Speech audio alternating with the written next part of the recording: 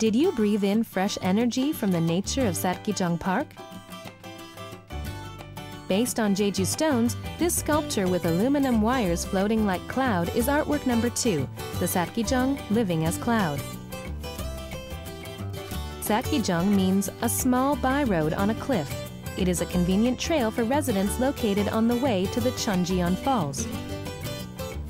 In the past, local residents used this road to carry spring water from the entrance of Cheonjiyong with water bags. This artwork at the entrance of the trail shows the history of Seogwipo, in which people carried water bags to get spring water in the past, in the feature of water bags filled with rainwater from clouds. It is a wonderful work that reveals the lives of old Jeju residents and the beautiful scenery of Jeju.